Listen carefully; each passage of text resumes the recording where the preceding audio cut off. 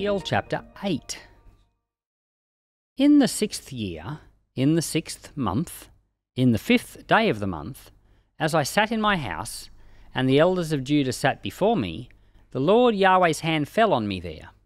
Then I saw, and behold, a likeness as the appearance of fire, from the appearance of his waist and downward, fire, and from his waist and upward, as the appearance of brightness, as it were, glowing metal.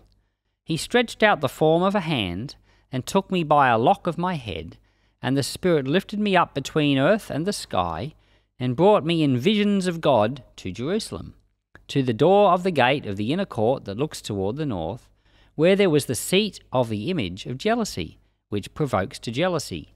Behold, the glory of the God of Israel was there, according to the appearance that I saw in the plain. Then he said to me, Son of man, lift up your eyes now the way toward the north. So I lifted up my eyes the way toward the north, and saw, northward of the gate of the altar, this image of jealousy in the entry. He said to me, Son of man, do you see what they do? Even the great abominations that the house of Israel commit here, that I should go far off from my sanctuary? But you will again yet see other great abominations. He brought me to the door of the court, and when I looked, behold, a hole in the wall. Then he said to me, Son of man, dig now in the wall. When I had dug in the wall, I saw a door. He said to me, Go in and see the wicked abominations that they do there. So I went in and looked, and saw every form of creeping things, abominable things, and all the idols of the house of Israel portrayed around on the wall. 70 men of the elders of the house of Israel stood before them. In the middle of them, Jaazaniah the son of Shaphan stood, every man with his censer in his hand, and the smell of the cloud of incense went up. Then he said to me, Son of man, have you seen what the elders of the house of Israel do in the dark, every man in his rooms of imagery? For they say, Yahweh doesn't see us. Yahweh has forsaken the land. He also said to me, You will again see more of the great abominations which they do. Then he brought me to the door of the gate of Yahweh's house, which was toward the north. And I saw the women sit there weeping for Tammuz. Then he said to me, Have you seen this, son of man? You will again yet see greater abominations than these. He brought me into the inner court of Yahweh's house, and I saw at the door of Yahweh's house between the porch and the altar, there were about 25 men, with their backs toward Yahweh's temple and their faces toward the east. They were worshipping the sun toward the east. Then he said to me, Have you seen this, son of man? Is it a light thing to the house of Judah that they commit the abominations which they commit here? For they have filled the land with violence, and have turned again to provoke me to anger. Behold, they put the branch to their nose. Therefore I will also deal in wrath. My eye won't spare, neither will I have pity. Though they cry in my ears with a loud voice, I will not hear them. Okay, so we're now in another complete visionary experience of Ezekiel. So he had a vision at the start with, wheels in wheels and 4 living creatures, and all of that was described in great detail in chapter 1. Then he had a series of prophetic things he had to do, but now we have another vision. In this vision, he's lifted up and taken to Jerusalem. So he bodily is in Babylon, but spiritually he's in Jerusalem. He's been taken to this other place in his experience. Like, he's seeing Jerusalem, he's feeling Jerusalem, he's in Jerusalem, but he's not actually in Jerusalem. He's still in Babylon. And so he has this experience of seeing what's going on in the temple. So he sees, first of all, this object of jealousy in the north gate. We don't know what that is, but something that made the Lord jealous, some kind of like false idol. The Lord says that there were worse things than that. So then the Lord shows him 70 elders burning incense in the temple. He goes in through a back door. One of the men there is called Jaazaniah, the son of Shaphan. It's interesting that he names this person because he's in a vision. It's like he's describing something he's actually there.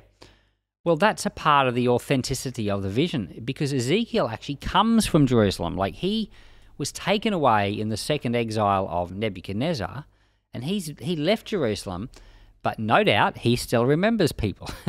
So the Lord brings him back in a vision, but he recognizes someone in his vision. Oh, that's Jaazaniah, the son of Shaphan. Him and these 70 others are burning incense to other gods, but in the temple.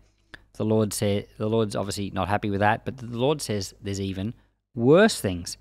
Then he shows them these women who are weeping for Tammuz. I looked that up. Tammuz was a Babylonian god. It's so weird. Like, Tammuz,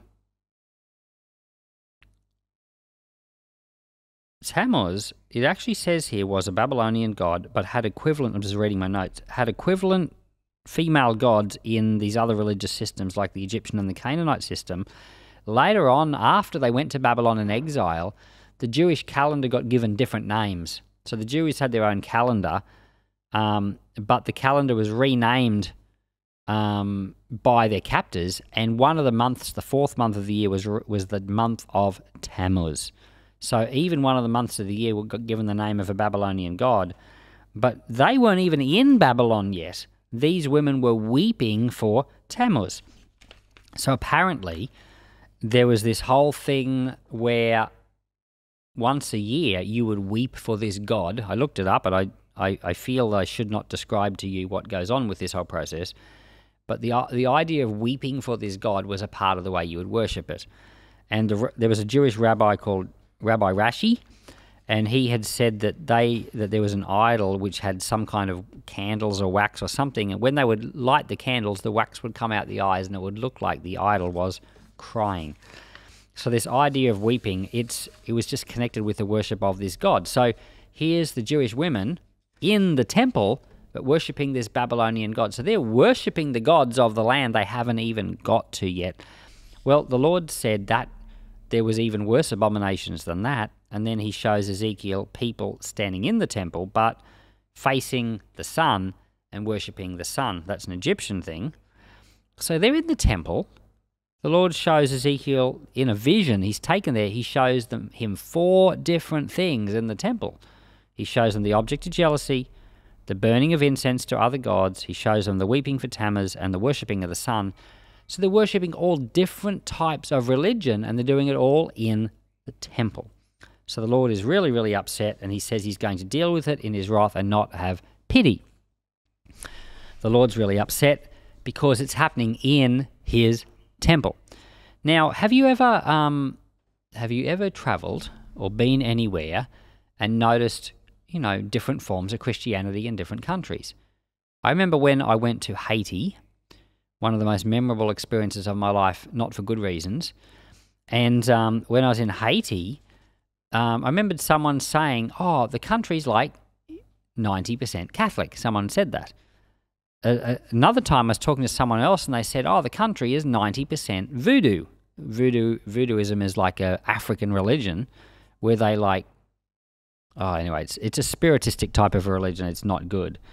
And I'm like, how can it be like 90% voodoo and 90% Catholic? And they're like, oh, it's the same thing. What? How can those two things be the same thing? What it is it's called syncretism. It's where you mix different religions together. So it seems like a lot of people in Haiti have a kind of a Catholicism that's also a kind of an African religion, and they mix these together. It's like what we call syncretism. And everywhere the gospel has gone, this is often where it begins. The gospel has an effect in bringing people to Christ, but there's a process where we have to leave behind. We humans, we're weak. We often mix what we want to do in with what the Lord does. So it's a process over time to get ourselves all sorted out and proper. Well, this is what was happening in Israel, is that they were mixing in Canaanite religion in with the worship of the Lord. They were doing it in the temple even, and it bothered the Lord a lot. So when we travel, we notice it in other places. It's so obvious, oh, that's syncretism. But the thing is, we do it too. We just don't notice it when we do it. someone else would come to visit us and they would notice our sins, our syncretism. So we all have syncretism to a certain element. In other words, what we all do is we mix our worship of the Lord with our worship of other things. It's horrible to say it, but it's a little bit like all this worshipping that was going on in the temple. You know, they were worshipping the Lord, but worshipping other things as well. So what we tend to do is we have modern things that we worship. We let things get into our hearts and we prize them so greatly and we mix them into our way of life. So people might value, making money, for example. And so, you know, money can be a god for some people, but some people mix it so into their spirituality that they think that worshipping God is making money, or they think that making money is a way of honoring God. Like, I'm not saying that's the case for everyone, but what I'm saying is that we all tend to syncretize a bit.